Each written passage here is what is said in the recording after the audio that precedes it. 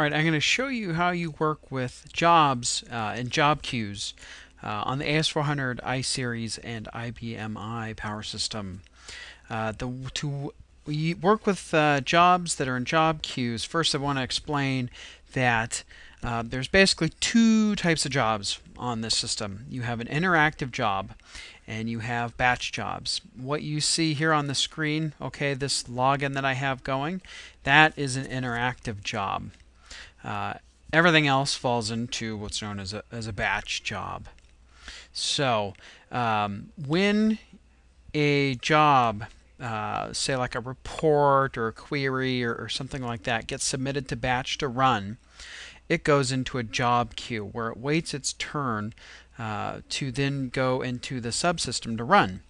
So subsystem is actually where the job is being crunched and worked on, and it's being allocated CPU cycles and memory and disk resources to actually do what the job was designed to do, whether that's doing a report or whatnot. And then the job queue is the area where it's kind of in transition or waiting. So I'll show you how to work with jobs in a job queue.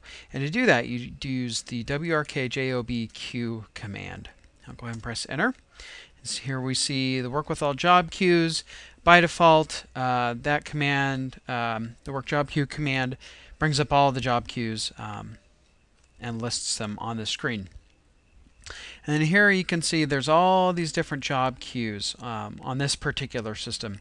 Your system might be a little bit different because you can create your own job queues to kind of, I won't say customize, but to make things easier, more manageable on your system. You might have your own job queues for jobs.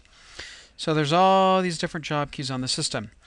And then one thing you can do is you can hold the job queue by putting it on 3, and what that will do when a job queue is held is it will just queue up jobs. Any job that's in it, it won't release it to the subsystem. So in this case here, you see I put job queue queue batch on hold, and it releases its jobs to subsystem queue batch.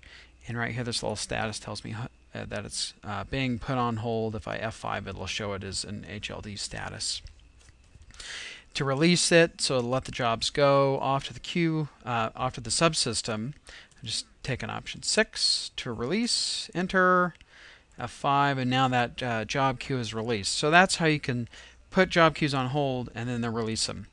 Now, to work with the jobs within a job queue, like right here, you see that this job, there's a job in here that I set up and put on hold actually, so I could show you. There's one job in this job queue here, and I'm going to go ahead and take a 5 so I can work with that job.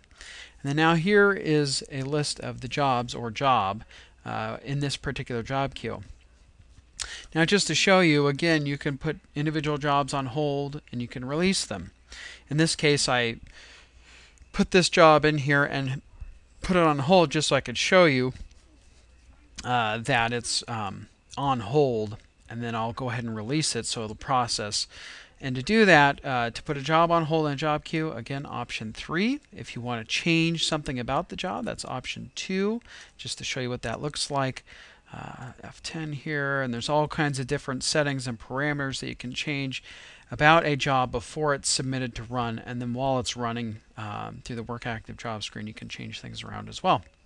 I'll back out of here, and then I'll go ahead and release this job, and it'll actually probably run so fast that you won't be able to see it if I was to try and show you Work Active Jobs. But if I F5 here, we'll see that that job has now left the queue, and it's either processing as I speak, or it's finished processing.